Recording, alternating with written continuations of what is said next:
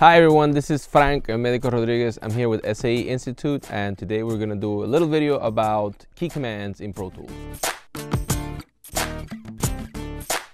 Okay, so in this tutorial we're going to talk about quick keys and Pro Tools.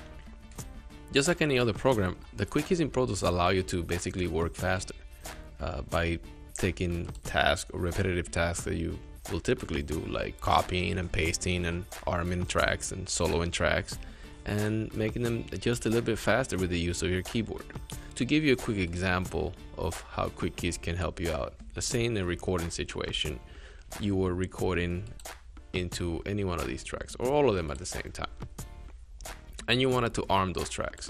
Typically what you would have to do is go to the track input section and arm the track, and arm the next, and arm the next, and so on and so forth. If you know your quick keys though, you know that by just selecting the tracks and pressing Shift R, those tracks will be armed. And when you're finished recording on them, if you press Shift R again, those tracks would be disarmed or not record ready. If I wanted to solo a track, again, I can go into the track input section and press Solo.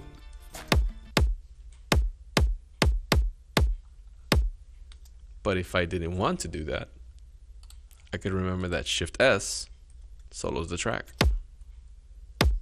And I could keep doing that and keep incorporating new tracks into the mix.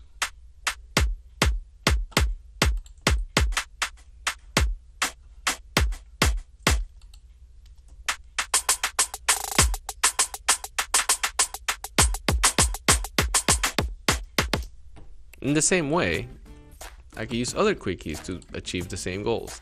If I had certain tracks selected, let's say from here to here, and I wanted to arm only those tracks, I could always hold Option Shift and press the record button.